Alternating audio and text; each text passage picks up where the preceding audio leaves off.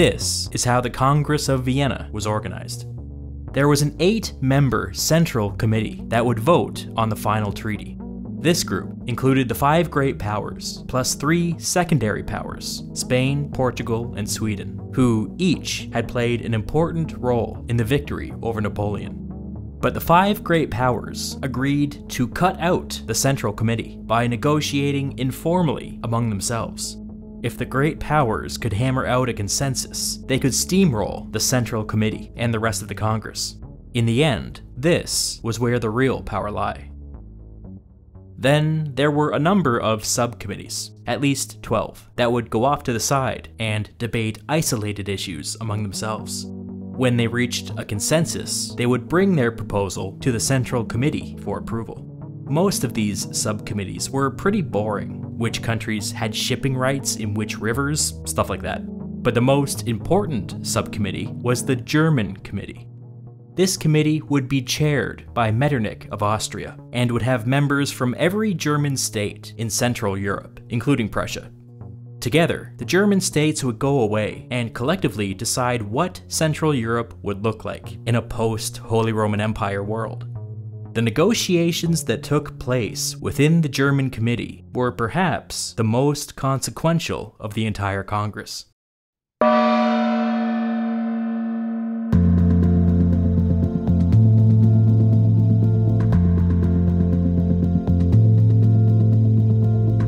The first roadblock was that the diplomats couldn't agree upon which map to use as a baseline for negotiations.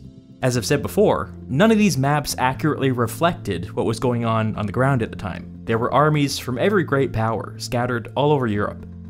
The default map that Britain, Austria, and Russia wanted to use was the 1792 map, with some minor modifications.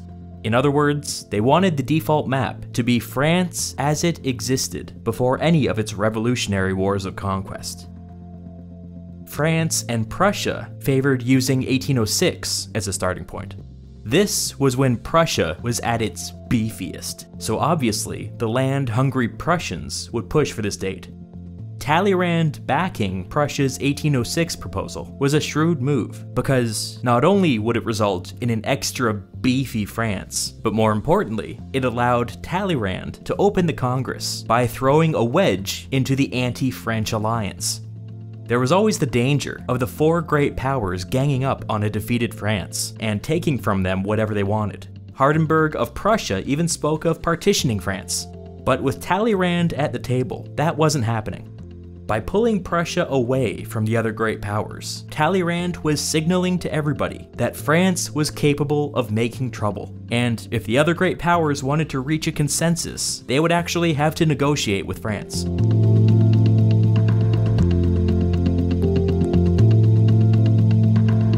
Metternich and Castlereagh eventually talked Hardenberg down from his 1806 position. It's possible that they made certain informal promises regarding Prussian territorial expansion, but those details are lost to us.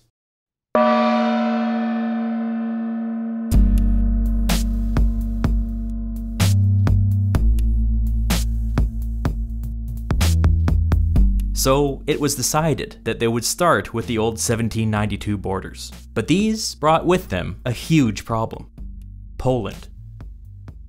A beefy Poland had existed in 1792, and if it were to be restored, it would come at the expense of Russia and Prussia. Prussia was land hungry and would not willingly let go of any of its Polish provinces without being compensated somewhere else. Russia didn't want Poland to exist at all, since it would serve as nothing more than a buffer between it and Central Europe. Metternich loved the idea of restoring Poland. Not only would it keep Russia out of Central Europe, but it would push Russia back from the Austrian border. Metternich was even willing to give up Austria's Polish-speaking provinces to make this happen. Castlereagh and Metternich pulled Hardenberg aside and came to a preliminary agreement over Poland. Prussia would give up its Polish-speaking provinces, but Castlereagh and Metternich promised to compensate for this with German-speaking provinces in Central Europe. The three of them came to a handshake agreement that Prussia would receive Saxony, along with several German cities to the west. Under this framework, Prussia's population would increase by 6%, and Poland would remain independent. All three were happy with this. When Tsar Alexander of Russia caught wind of this secret agreement, he threw a pretty public tantrum. He announced that he intended to keep 100% of Poland, including the Polish-speaking provinces currently held by Austria and Prussia. These demands were extreme, and it was difficult to imagine Austria and Prussia simply handing their territory over to Russia for nothing. Talleyrand was also unhappy with the secret Poland agreement and went to see Tsar Alexander privately. Talleyrand specifically wanted to preserve a strong and independent Saxony, since France and Saxony had traditionally been strong allies. Talleyrand made his pitch to the Russian emperor. Alexander replied, "I would rather have war than give up what I occupy." Talleyrand was stunned when he heard this and asked for clarification. "Yes, I would rather have war," Alexander said. Talleyrand began trying to talk the emperor down into a compromise, but before he could make any progress, Alexander stood up and declared, "It's time for the theater, I have to go." He then gave Talleyrand an affectionate hug and ran off. After casually threatening a world war, the Russian emperor stayed out partying until 4 in the morning. Talleyrand was appropriately alarmed at this behavior and informed the other great powers of Russia's intransigence. Hardenberg began to fear that Prussia may be on the losing end of a conflict over Poland, so he began to move soldiers around to fortify the parts of Poland that they currently occupied. As if that isn't bad enough, Metternich then found out that his monarch was upset with him. The Austrian Emperor Francis summoned Metternich and chastised him for using the Kingdom of Saxony as a bargaining chip. Austria was trying to position itself internationally as the defender of the rule of law and the defender of the rights of smaller Central European states. They couldn't credibly do this if they sold their neighbors up the river at first opportunity. Emperor Francis told Metternich that the Kingdom of Saxony must survive the negotiations, and it must survive at least half of its current size. This made Metternich's task infinitely more complex. Prussia must be convinced to take less of Saxony than they had been promised in their handshake deal. This meant that they would want to hold on to their Polish-speaking provinces. In order to make that work, Metternich would need to strike a deal with Tsar Alexander.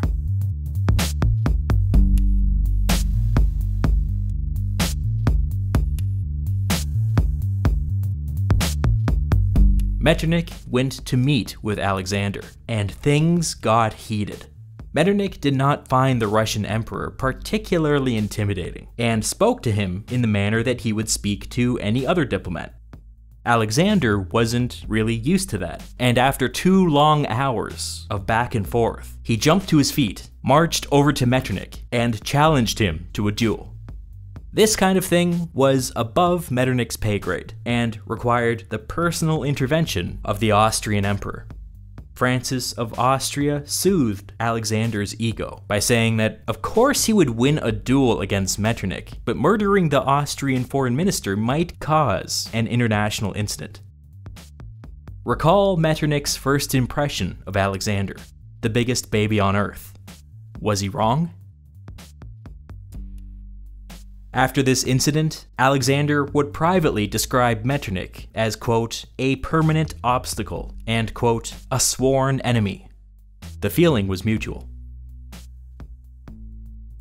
Russia was apparently a dead end, so Metternich went to Prussia next. Metternich explained to Hardenberg that he could now only give Prussia half of Saxony.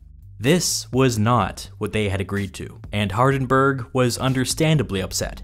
The two diplomats parted ways with sore feelings and no agreement. The entire deal over Poland seemed to be dead, or at least dying, and the prospect of war with Russia was becoming a growing concern. In desperation, Metternich brought Britain and France into the negotiations. He thought that if 3 great powers could bring a compromise to the other 2, they might be pressured into accepting it. Castlereagh went to see Alexander. He explained to the Russian Tsar that Britain would not accept a Poland under Russian domination. The British public demanded an independent Poland. Alexander finally let his guard down, or at least pretended to, and confessed to Castlereagh that the war with Napoleon had left him in a precarious situation back in Russia. The Russians had sacrificed everything to defeat Napoleon, and the Russian aristocracy felt that they deserved Poland as a reward. Alexander doesn't come right out and say this, but he hints that he had promised them exactly that before he left. The implication was that there may be a coup if he went back empty-handed. Castlereagh explained to Alexander that if he took Poland without the consent of the other great powers, it would not end well for him. Prussia and Austria would become permanent enemies of Russia and natural allies to the occupied Polish population. One way or another, Poland would be free.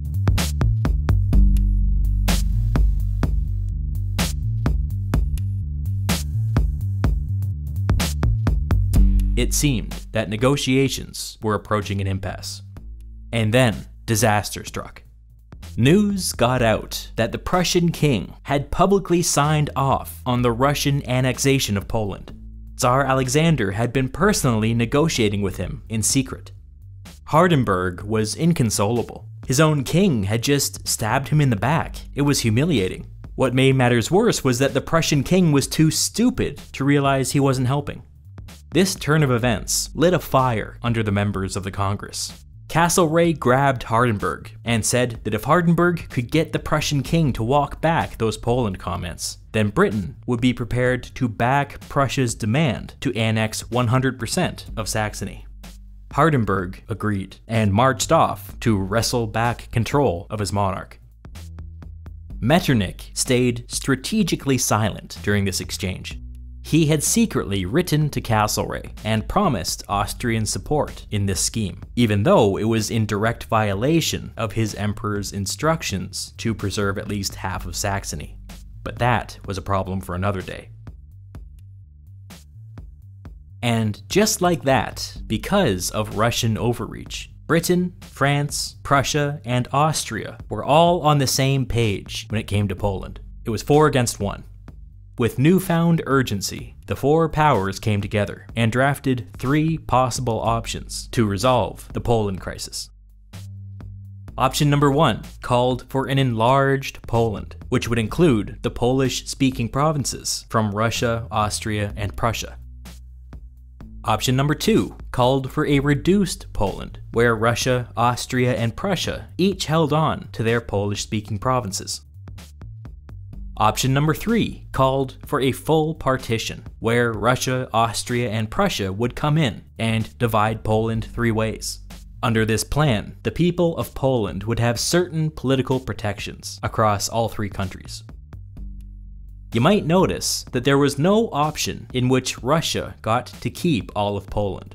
That was on purpose. Talleyrand was selected to go and present these options to the Russian Tsar. He explained to Alexander that France's official position was that there should be an independent Poland. He said that if Russia acted on its own and annexed Poland, Prussia and Austria would have no choice but to seriously consider a potential war with Russia. In such a scenario, both would seek to strengthen themselves through territorial expansion. If 3 of the great powers were going around Europe gobbling up territory, France and Britain would have no choice but to intervene. Talleyrand was very clear with Alexander. If he took Poland by force, the great powers would go to war. Alexander was growing frustrated with this constant diplomatic meddling, and finally snapped. "I have 200,000 men in the Duchy of Warsaw, aka Poland, and I would like to see anyone try to drive me out of it. I have given Prussia Saxony, and Austria consents to it." Alexander had spies everywhere, and apparently he knew that Saxony was secretly being used as a bargaining chip. Talleyrand feigned innocence and asked an innocent question. How could Prussia annex Saxony when they had no claim to the Saxon throne? Alexander responded, If the King of Saxony will not abdicate, he will be packed off to Russia. He will die there. This was an open threat of violence against another monarch, and it was not the answer that Talleyrand was expecting. After a pause, he responded with caution. The Congress was not assembled to witness a violent assault of this kind. At this, Alexander truly lost his temper. Do you really think I give much weight to all your parchments and treaties? The King of Prussia will be the King of Prussia and Saxony, just as I will be the Emperor of Russia and the King of Poland. With that, he stormed out of the room, leaving Talleyrand alone with his thoughts.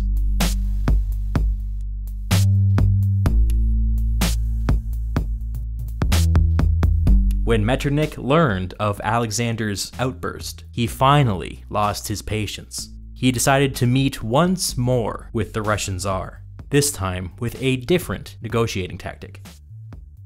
He told Alexander that Austria was considering unilaterally selecting a Polish king to rule over an independent Poland. This was an unspoken threat. Metternich was telling Alexander that all he had to do was snap his fingers, and Poland would rise up against Russian occupation. Alexander responded by issuing an unspoken threat of his own. He invited Metternich to come to Poland and inspect the Russian soldiers stationed there, all 200,000 of them. Metternich then dropped the subtlety. He flatly told Alexander that if he took Poland, the entire Congress of Vienna would be against him. After this, tempers flared, voices were raised, and things got personal. From this moment on, Metternich would refuse to be in the same room with the Russian Tsar unless others were present, which frankly is exactly the kind of grudge that I respect. And then a very troubling thing happened. Without notice, the Russian soldiers in Saxony began to pull back and leave. Shortly after this, the Prussian soldiers occupying parts of Poland did the same. All of a sudden, there was a lot of military movement, and nobody knew why. Within a matter of weeks, a lot more Prussian soldiers entered Saxony, and a lot more Russian soldiers entered Poland. It became clear that there was some kind of handoff happening, a secret agreement between Russia and Prussia. Both were openly fortifying their positions and preparing for war. Bad, bad, bad. Castlereagh wrote a summary of these events to Prime Minister Liverpool back in Britain. Quote, "Unless the Emperor of Russia can be brought to a more moderate and sound course of public conduct, the peace, which we have so dearly purchased, will be but of a short duration. You must make up your mind to watch him and resist him if necessary, as another Bonaparte." Back in Britain, the domestic political situation was approaching a boiling point. The narrow conservative Whig majority in the House of Commons was in jeopardy. The liberal Whig opposition had weaponized the Saxony and Poland crisis, and were using it as a rallying cry against authoritarianism everywhere. The liberals had the public on their side, and now they were calling for an independent Saxony and an independent Poland, with no concessions to the other powers whatsoever. Liverpool was in a precarious situation, and could not appear to be throwing the people of Poland to the Russian wolves, or bears or whatever. The liberals wanted to paint Liverpool as sympathetic to the Russian tyrant, and so Liverpool needed to prove them wrong. He wrote to Castlereagh, instructing him to back away from any deal that would partition Saxony or Poland. The official British position would now call for full independence for both countries. You would think that such an abrupt shift in priorities would blow up the negotiations, but it really didn't. After being stabbed in the back by Russia and Prussia, Metternich felt no obligation to bend over backwards for them anymore. The Austrian emperor had always wanted an independent Saxony, and Metternich had always wanted an independent Poland, so he joined the British in calling for both. Talleyrand had always favored full independence for both countries, and quickly followed Metternich's lead. This audacious show of force from Russia and Prussia spooked every small and medium-sized state in Central Europe. If Saxony could get steamrolled like this, nobody was safe. Virtually every Central European state found their courage and backed Castlereagh and Metternich's call for an independent Saxony and an independent Poland. Austria had long sought to position itself as the defender of precedent and tradition and the rule of law, and now that strategy was paying off. Metternich suddenly found himself at the center of attention, the most popular guy in Vienna, the hub to which every Central European state wanted to attach itself. When the dust settled, it became clear that Russia and Prussia's power grab had been a massive blunder. Tsar Alexander must have realized that he had backed himself into a corner, because he began sending signals to Austria that he might be satisfied with less than 100% of Poland. This was exactly the sort of opening that everyone was waiting for. Attention then turned to Prussia. There were reports that Prussia was building fortifications inside of occupied Saxony, which drew broad international condemnation. It soon became conspicuous that Tsar Alexander was remaining silent. Prussia was being left hanging out to dry. A desperate Hardenberg visited Talleyrand and tried to get him to break away from the other powers by making wild promises. At one point, Hardenberg offered France the Netherlands, which of course was a red line for Britain, and not something that Hardenberg was in a position to give away. Talleyrand wisely turned him down. Hardenberg was out of options. He backed down from his maximalist position and began telling people that he would accept no less than half of Saxony. Metternich jumped at this. An independent Saxony at half of its current size would satisfy both the Austrian Emperor and all of those smaller Central European states. After some back and forth over specifics, an agreement was reached. Prussia would receive half of Saxony, along with some German-speaking territory along the Rhine. A reduced Saxony would remain fully independent, and war would be averted. But then there was still the issue with Poland.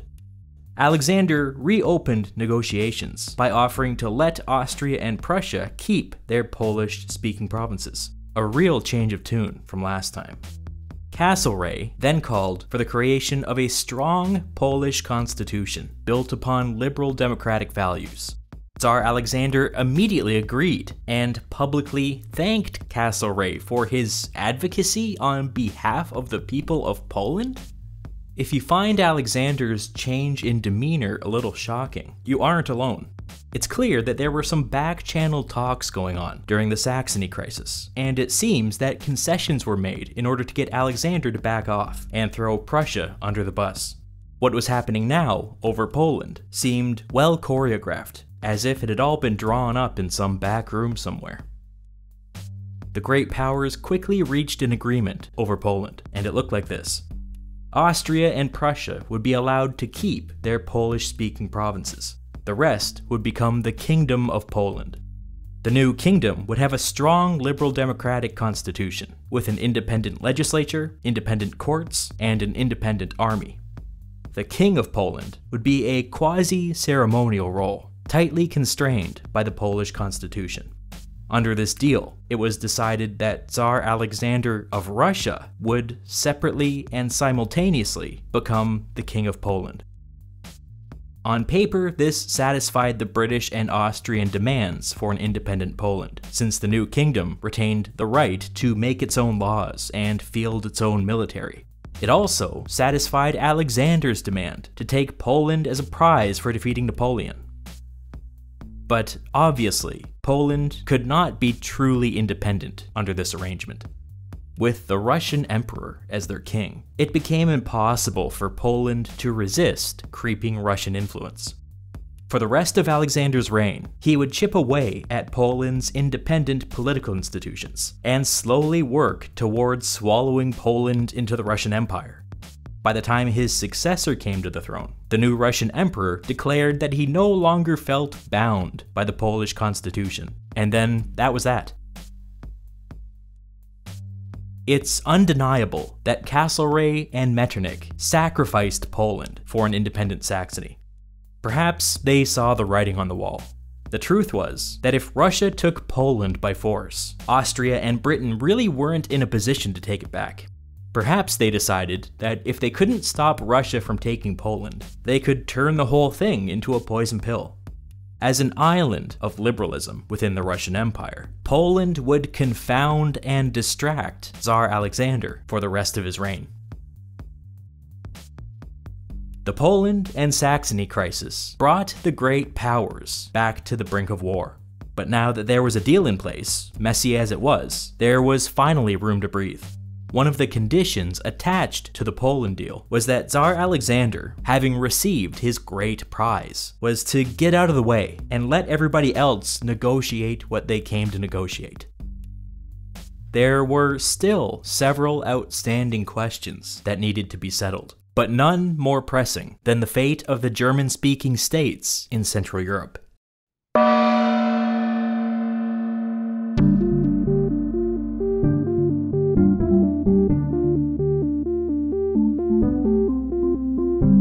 Metternich was the chair of the German Committee, and now that the crisis over Poland was resolved, he was finally able to get some real work done.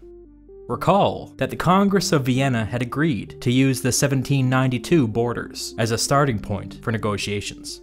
Well, in 1792, the Holy Roman Empire existed. Metternich had no interest in turning back the clock. The Holy Roman Empire had proved itself to be a totally inept institution when faced with a real threat. The German Committee had the task of figuring out what Central Europe would look like in a post-Holy Roman Empire world. As far as Metternich could see, there were 4 possible paths forward. Option number 1, complete independence for everybody. Option number 2, a German empire united under one government. Option number 3, a loose confederation of German states. Option number 4, Austria and Prussia expand and conquer their smaller neighbors. All 4 of these options presented problems. If they decided to go with option number 2, a united German empire, Metternich would obviously insist upon a Habsburg emperor. But given recent experience over Saxony, Metternich did not believe that the Prussians would submit to the Austrians like that. In addition to that, Metternich was getting signals from Castlereagh that the British would not sign off on the creation of a German empire, so option number 2 seemed a dead end. Option number 4, Austria and Prussia conquering their neighbors, didn't seem great either. Such aggressive behavior would frighten all the other great powers, and if any of them tried to protect one of the smaller German states, they would all be at war again. That left option number 1 or option number 3, either complete independence or a loose confederation. Of the two, Metternich's preference was for a loose confederation. He thought that complete independence would leave Central Europe weak and unable to defend itself. It would only be a matter of time until some outside power went to war with one of Austria's weaker neighbors, and then Austria would intervene, and then we're back in a great power conflict situation. A loose confederation, on the other hand, might be enough to deter meddling from outside powers. If there was to be a German confederation, Metternich would first need to mend the relationship with Hardenberg. The Prussian duplicity over Saxony had left a sour taste in everyone's mouth, but if the two great powers were to live under the same umbrella, they would have to be friends. Metternich began making his pitch to some of the smaller German states. He found very little resistance. Many felt burned over the Saxony debacle and sought a closer strategic relationship with Austria for their own protection.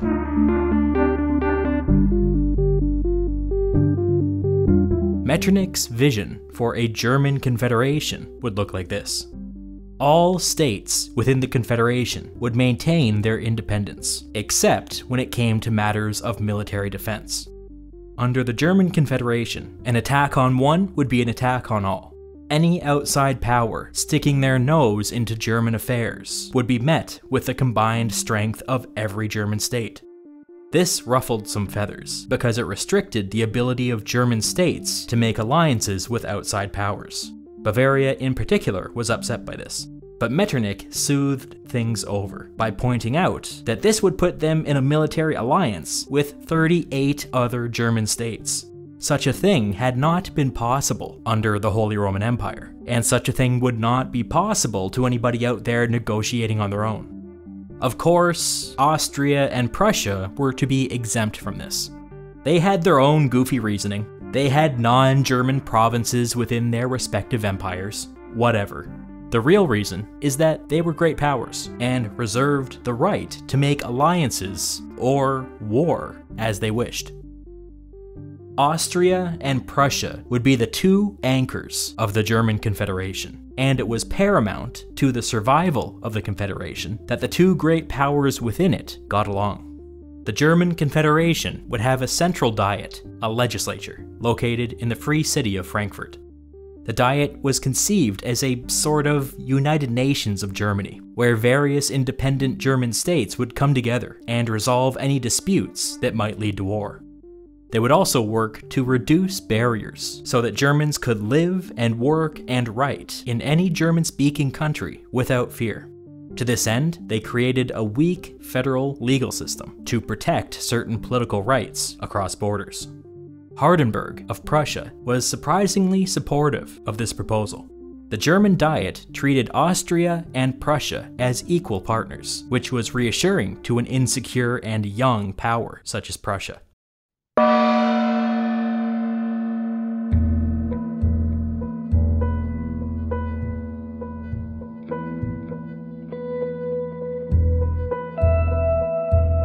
There were other areas that could not be fully restored under the 1792 borders.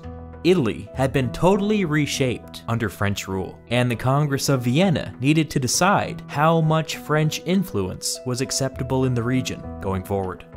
At the moment of his defeat, Napoleon had been king of Italy, really northern Italy, and his son had been king of Rome, also northern Italy, and one of his top generals had been the king of Naples, southern Italy. Obviously, this arrangement couldn't continue, but it was not immediately clear what the Congress should do. Metternich and the Austrian emperor took a particular interest in this. They considered northern Italy Austria's backyard, and Metternich believed that if Austria and France were in constant competition for influence in northern Italy, it would eventually end in another war. Whatever the new political settlement in northern Italy looked like, it had to be able to resist French influence going forward. Metternich spoke to Castlereagh about this, and the two found that they were of the same mind. Castlereagh told him that Britain was not overly concerned about the future of northern Italy, so long as it remained out of reach for the French. The two men came to an agreement. Remembering the Poland-Saxony crisis, Castlereagh said that the British public was in an anti-imperialist mood right now, and so he couldn't appear to support any sweeping annexations of territory. However, Britain had no problem with Austrian hegemony in the region.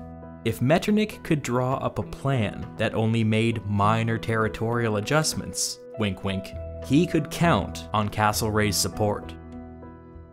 Once it became clear to all parties that the future of Italy was being discussed, there were calls to replicate the success of the German committee by forming an Italian committee.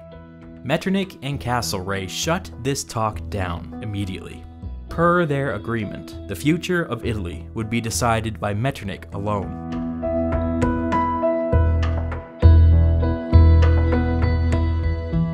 This is what he came up with. Austria would conduct a minor territorial adjustment by directly annexing Lombardy and Venice. This would add millions of Italians to the Austrian Empire. Metternich knew that the Hungarians would have opposed any deal that added more ethnic Germans to the empire, since it would have upset the delicate balance within Austria. Expanding into northern Italy was seen as politically neutral, so Metternich used this opportunity to beef up Austria by annexing one of the richest parts of Europe. Castlereagh noticed this, but deemed it minor enough to escape the notice of the British public. Next, Metternich recreated the Duchy of Parma and handed it over to Mary Louise of Austria, the Austrian Emperor's eldest daughter. The fact that she remained the wife of Napoleon was a bit inconvenient, so Metternich carved out a rule so that the duchy would go to some nephew of the Spanish king upon her death. Spain had been upset when Metternich got the authority to reshape northern Italy, and this was Metternich's way of throwing them a bone. The Grand Duchy of Tuscany was also recreated and handed over to the brother of the Austrian Emperor. Similarly, the Duchy of Modena was recreated and handed to some cousin of the Austrian Emperor. Noticing a pattern yet?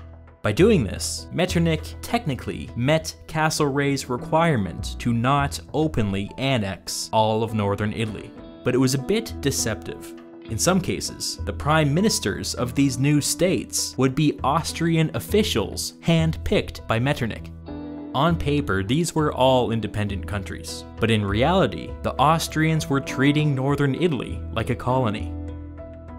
In addition to all this, Metternich reformed the Papal States, which was an important sticking point to the majority Catholic Austrian Empire. He also strengthened and restored the Kingdom of Piedmont-Sardinia. As an independent and fairly strong regional power, they would serve as a buffer against any future French expansion. Finally, Napoleon's former general was eventually removed from southern Italy, and a distant relation of the King of Spain returned to rule the region once more. I should briefly talk about how Napoleon's general was removed from southern Italy. It involves an event known to history as the 100 Days.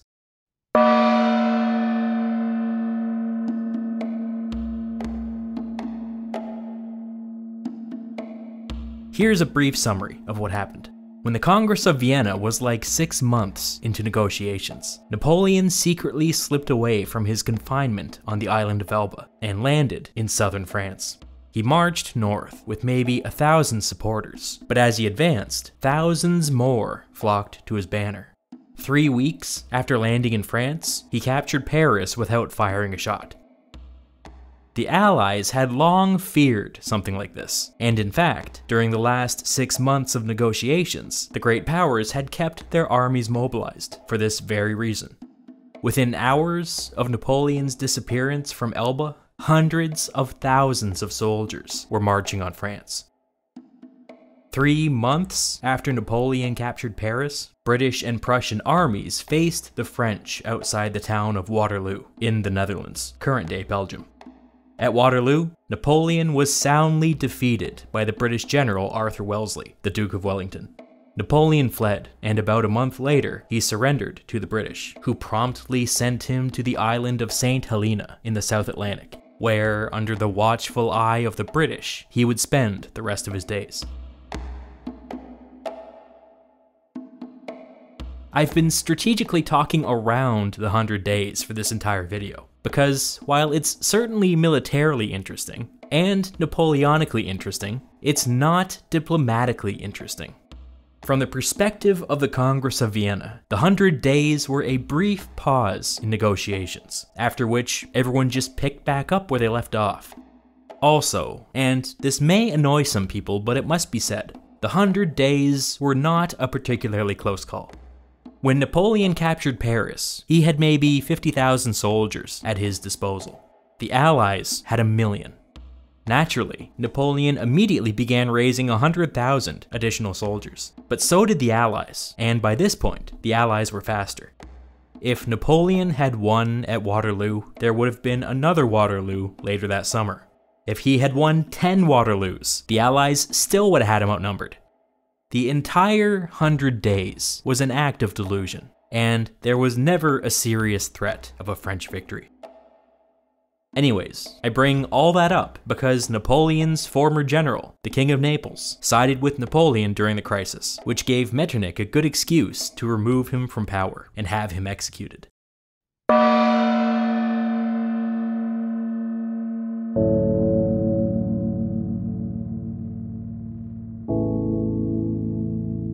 So here was the framework for the final settlement. Broadly speaking, Europe would return to its 1792 borders. Russia would swallow up Poland under a strict constitutional arrangement, and Prussia would annex half of Saxony. The Holy Roman Empire would be replaced with the much more practical German Confederation. Northern Italy would become an anti-French zone under Austrian supervision. With negotiations drawing to a close, there was one lingering issue that had not yet been addressed. The British Prime Minister Liverpool instructed Castlereagh to begin discussing slavery. By 1815, the British anti-slavery political movement had truly become a force to be reckoned with. In 1788, a bunch of local abolitionist groups sent Parliament 60,000 signatures calling for the abolition of slavery. In 1815, these same groups gathered almost 1 million signatures, but this time they didn't send them to Parliament. They sent them to Castlereagh in Vienna. One statistic that was not lost on anybody was that the number of signatures sent to Castlereagh was greater than the total number of votes in the last election. This was not simply an act of protest, it was a shot across the bow. By this time, every British city and most British towns had an abolitionist group that was active in local politics. It was not uncommon for the average British voter to hear about the ongoing sin of slavery on a weekly basis in their church and in their newspaper. The issue became impossible to avoid. After one particularly incendiary pamphlet went viral, more than 300,000 women pledged to boycott sugar since it was exclusively produced with slave labor. People were hungry for action, and when the government showed no interest in doing anything, they grabbed at whatever consumer choices might make a difference.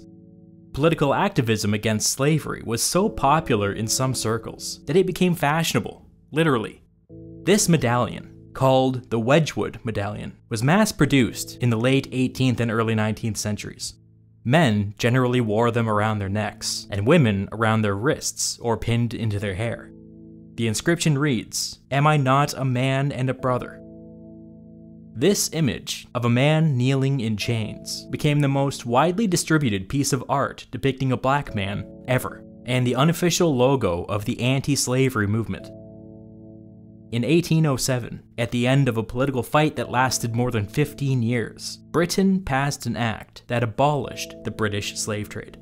It did not abolish the act of slavery, but it made it illegal to transport enslaved persons across the Atlantic to the colonies.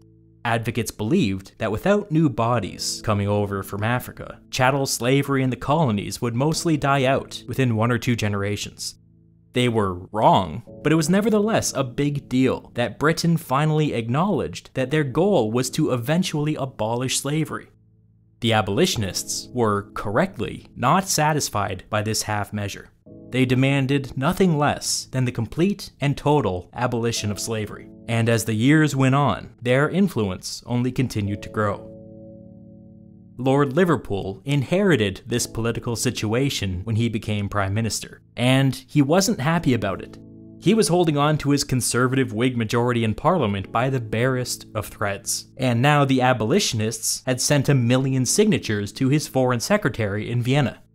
Liverpool didn't really care one way or the other about slavery, but if he didn't give these people something, they might topple his government. He instructed Castlereagh to try to get some anti-slavery commitments into the final agreement at Vienna.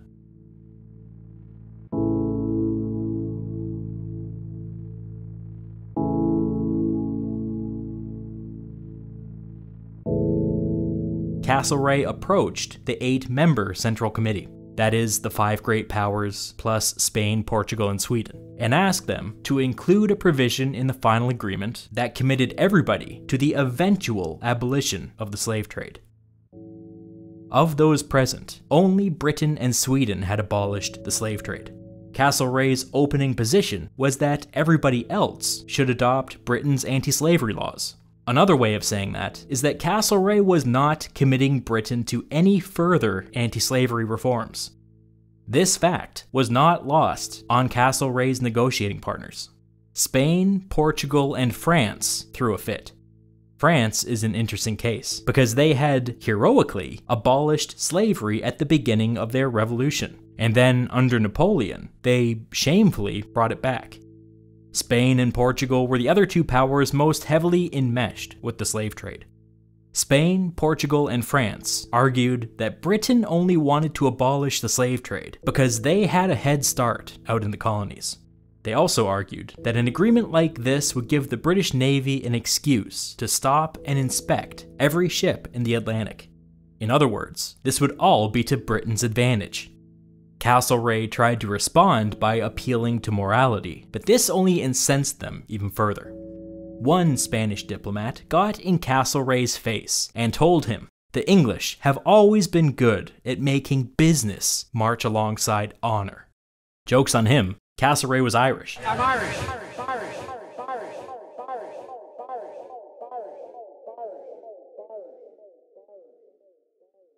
If we think about this for a moment, Castlereagh could have shown Britain's commitment to the cause by talking about complete and total abolition, which would have hurt Britain more than anyone.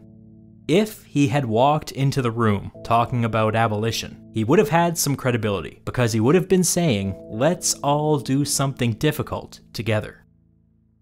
But Castlereagh didn't bring up total abolition because he was an imperialist and he wasn't that personally bothered by slavery. After some agonizing negotiations, they agreed to attach a document to the final treaty coming out of Vienna, called a Declaration of Intent to Abolish the Slave Trade. At Spain and Portugal's insistence, this declaration would be non-binding, which sucks. Castlereagh was like, if it's non-binding, we're gonna need to show people some specific goals at least. France agreed to abolish the slave trade within 5 years. They would blow right past that deadline. Spain agreed to abolish the slave trade within 8 years, with some pretty large loopholes. They would blow right past that deadline. Portugal would only agree to abolish the slave trade north of the equator, and since they didn't really have any colonies north of the equator, this was pretty much a giant middle finger to the rest of the Congress.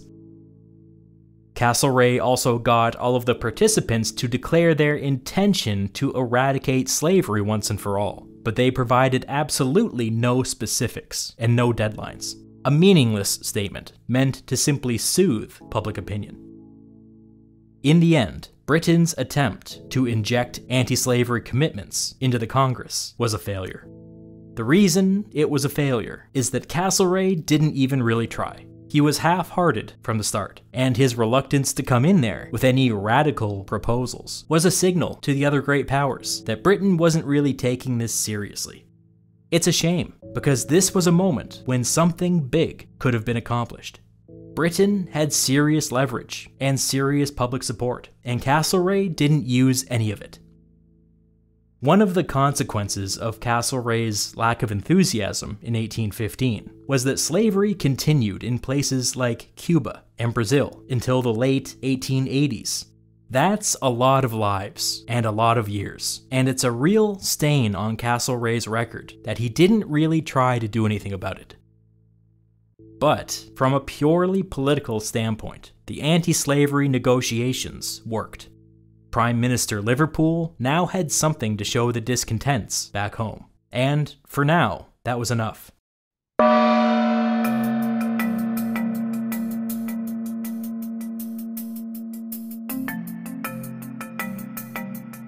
The Treaty of Vienna was finalized in June of 1815. All of the great powers signed off on it. The only outlier was Spain, who remained upset over Metternich's heavy-handed treatment of northern Italy. Spain refused to sign the final document, which was unfortunate, but so long as all the great powers were on board, this was deemed acceptable. The final treaty was mostly built upon realist principles and created a balance of power with clearly defined spheres of influence that would, hopefully, prevent future great power conflicts. After Vienna, it was widely understood and accepted that if anybody invaded one of those tiny German states, it would automatically mean war with Prussia and Austria.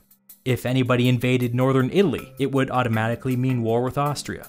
If anybody invaded the Netherlands, it would automatically mean war with Britain. If anybody invaded Poland, it would automatically mean war with Russia. The belief was that so long as governments understood what was and wasn't off limits, minor disagreements could be solved diplomatically, and great power conflicts on the scale of the French Revolutionary and Napoleonic Wars could be entirely avoided. It was in the interest of all great powers to respect these limitations, and if any great power was found to be acting recklessly or belligerently, it was in the interest of everybody else to put them in their place. After 25 years of chaos and war, the great powers were having a go at stability. This international system that emerged from Vienna is sometimes called the Concert of Europe, as in all of Europe acting in concert or in unison. The next 15 years would put a severe test upon the concert system, and we will see, in time, whether these frenzied and far-reaching negotiations were worth it.